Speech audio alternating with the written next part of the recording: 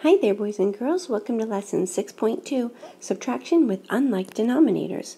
Our essential question for tonight is, how can you use models to subtract fractions that have unlike denominators?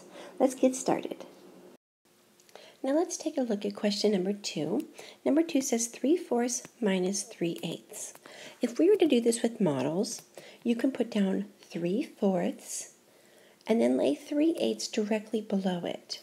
And then you're going to see that you have this empty spot right here. So what you have to do is you have to find a common denominator for 4 and 8. That way you can subtract. Because remember, you can only add and subtract fractions with like denominators.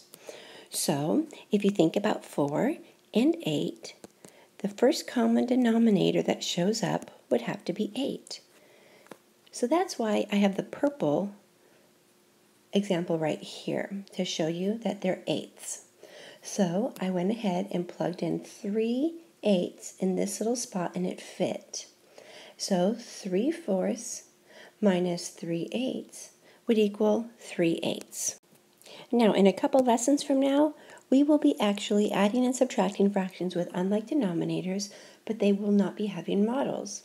So this is why it would be 3/8. I'm going to go ahead and give you a sneak preview so that way when we get to that lesson, it'll be like you already have done this already. So what we did here is we found a common denominator of 8, and then we made equivalent fractions.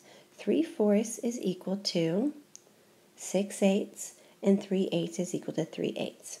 So that's why if you would have looked at this 3/4 right here, and you were to turn it into only 8s, you would be able to fit 6/8 up here. You'd have 2/8, 4/8, 6/8. So that's why this is equal to 6/8. You'd subtract 3/8, and this is what would be left over, the other 3/8. So let's skip on over to question number 4 for our homework. And we're going to look at question number 4 that says 1/2 minus 1/5. Now, I went ahead and laid down my 1 whole because that just shows you that our fraction pieces are going to be less than 1 whole. But we're really focusing on this portion down here. So here's my 1/2. I laid down a 1/2 fraction, and directly below it, I put the 1/5 fraction because we want to find the difference. Now, this portion right here will be the difference. Now, as you see, we have a 2 and a 5 for our denominators. Well, remember, with subtraction, you have to have like denominators. So we're going to go ahead and list our multiples of 2 and 5. And the first one that shows up for 2 and 5 would have to be 10. Because for 5, we have 5, 10. For 2, we have 2, 4, 6, 8, 10. So that's why I took the tenths pieces right here. So it's like as if I converted this all into tenths. So let's see if 1/2 is equal to how many tenths? We all learned this back in 4th grade. 1/2 is equal to 5/10. So it's like I could have fit 5 of these 1/10 pieces right up here. 1/10, 2/10, 3/10, 4/10, 5/10. And now we're going to subtract 1/5. Well, how many tenths is 1/5? 1/5 is equal to 2/10. And that's why in this portion right here, you could have fit 2/10. Divide it right down the middle, and you'd have 1/10, 2/10. So imagine that this is 5/10 and this is 2/10. Well, what's left over? 5/10 minus 2/10 is 3/10. And that's why the difference would be 3/10. All right, let's jump over to number 6. Number 6 says 4/5 minus 1/2. So I went ahead and laid down 4/5, and then right below it I put 1/2. So we can see that this is the difference that we have to find. Again, 5 and 2 we found on the last slide we did together had the denominator of 10 that would be common, because our multiples of 2 are 2, 4, 6, 8, and 10. And our multiples of 5 are 5 and 10. So the least common denominator that they share is 10. So imagine if I had these little tenth pieces all inside up here. Well, let's see how many tenths 4/5 would equal to. 4/5 would equal 8/10. So imagine if I put 1/10, 2/10, 3/10, 4/10, 5/10, 6/10, 7/10, 8/10. Now 1/2 we discovered equals 5/10. So this has the same value as 5/10. So we have 8/10 minus 5/10 gives you this little leftover portion right here that is 3/10. So we can say that 4/5 minus 1/2 is equal to 3/10. It's already in simplest form. All right, let's take a look at number 8. It says 5/8 minus 1/2.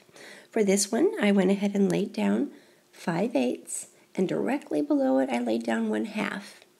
And then I had to find the common denominator for 2 and 8 because they're not the same.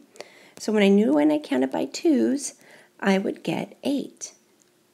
Well, it's already done for me on this denominator, so I went ahead and made them both 8s. So we have 5/8 minus 4/8. Remember, 1/2 is equal to 4/8. Do you see how directly below it is 1/2? And it matches up with 4/8 because we learned finding equivalent fractions back in 4th grade that 1/2 is equal to 4/8. And this picture proves why, right there.